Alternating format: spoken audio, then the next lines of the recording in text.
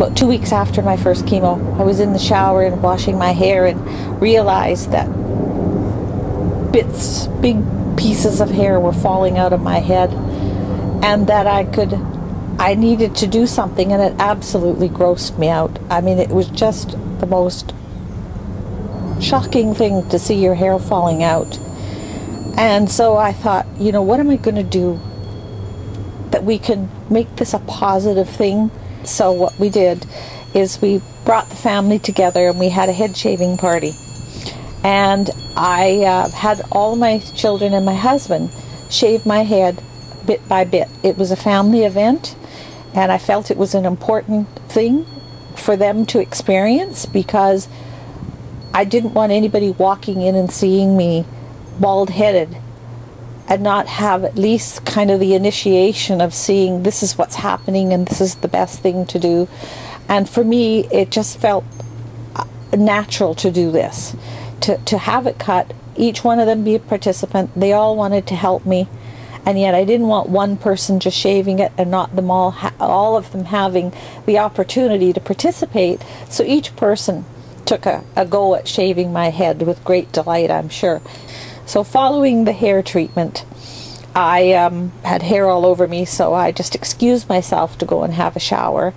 So when I came back from the shower, there was my friend who had been taking all of the pictures, sitting in the chair, and there were my children shaving her head, and she was doing this in honor of me.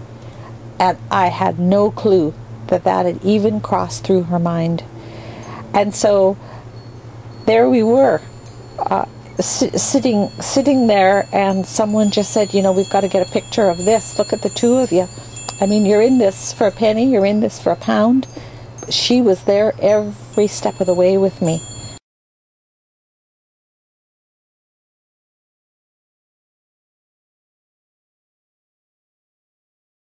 Jackie was referred to me because she had a lot of activation in her nervous system, a lot of anxiety, and a lot of that has just come about from the trauma of recovering from the breast cancer.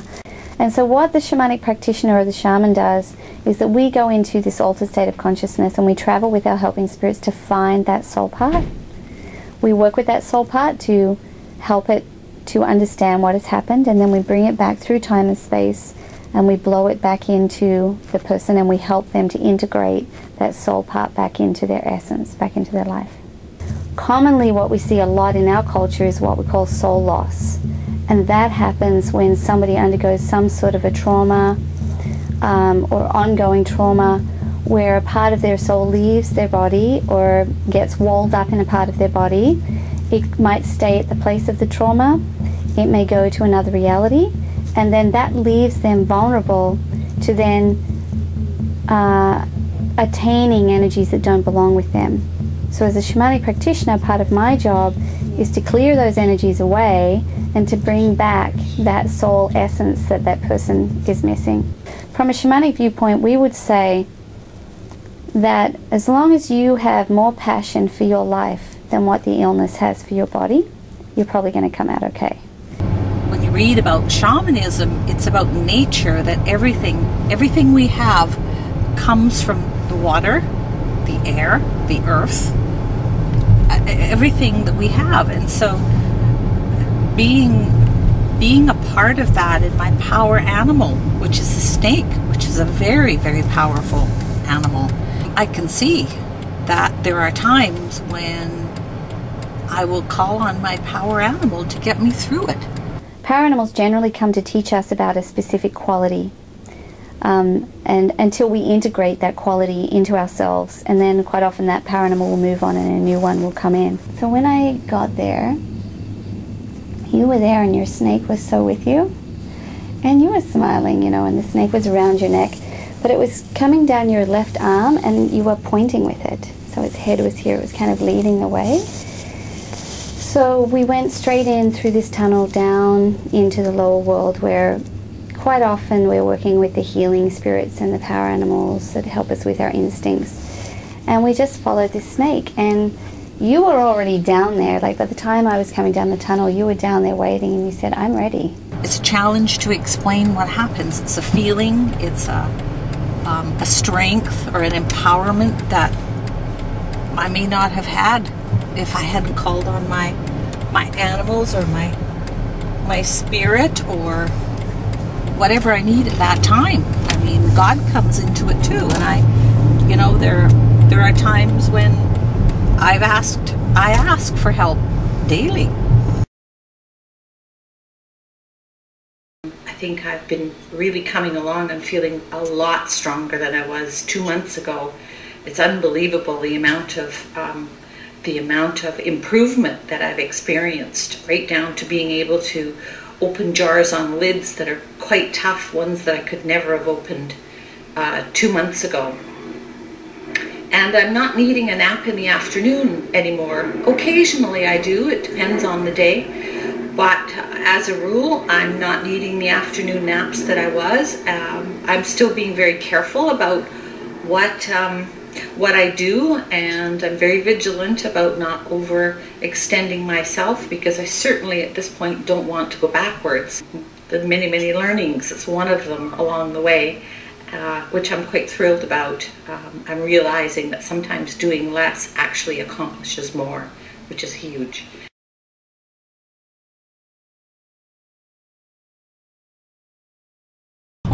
Oh, I've come so far.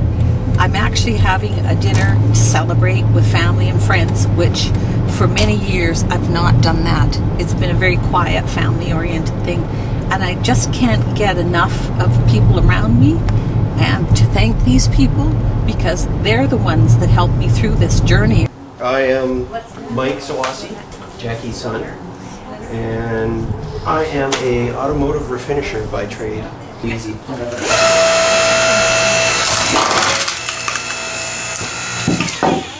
Kind of cliche, but they always say, you know, you get a whole new outlook on life, but she's really, you know, got kind of that outlook now, you know, like that scared her into, you know, living each day for what it is and making the most of it, you know, not just, you know, sitting down and watching TV for a while, and, you know, there's things that you can do, so get out and do them kind of thing. Yeah. But today is a special Thanksgiving, and I just wanted to celebrate it with a lot of people who were really there for me. Yes. When you know, it's a very emotional day for me. Yes. So, like I said, I met Jackie at the Vedic Yoga Ashram, and it's not like we knew for so long, you know, so many years, but when it's like we know each other for so long, you know, that's what I mean, yeah. So Jackie started her journey to wellness far before, like, you know, her 3 years before the diagnosis. So she was getting ready. So she, and then she also met different practitioners, like a Debbie, you know, she knew Debbie already, I know Debbie before Jackie's diagnosis. And it was, so Jackie was getting ready. So, and I think she got the core group of practitioners and different kind of healing modalities, like alternative, yes, many different things.